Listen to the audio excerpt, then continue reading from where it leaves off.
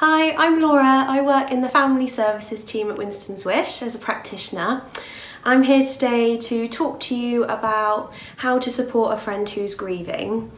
Now, I'm not an expert and no one at Winston's Wish is because everybody grieves differently, but from working with lots of families there are some key things that come up, so I thought I'd share these with you. So, to summarise these things, there's three words, which is curiosity, openness and support. And in curiosity, that could be about asking how they are, and also an awareness of them maybe feeling different things each time you ask them, which kind of leads us on to openness.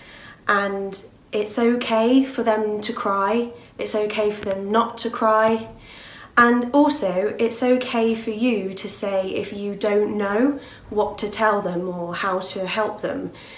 Sometimes we can panic about, oh, I don't know what to say, my friend's lost someone really important to them and what do I say? But that friend isn't expecting you to know the perfect thing to say, and they're not expecting you to fix it.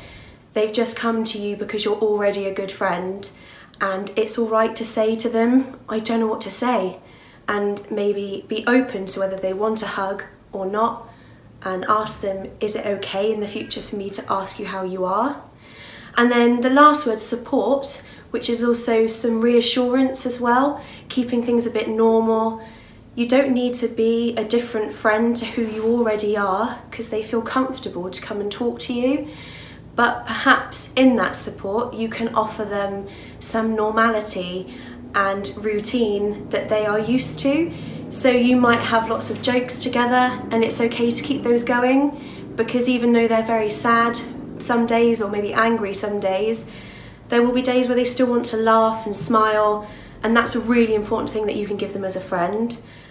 The important thing is that you don't have to change, and you're already a good friend because they've come to you with this problem and with their emotions.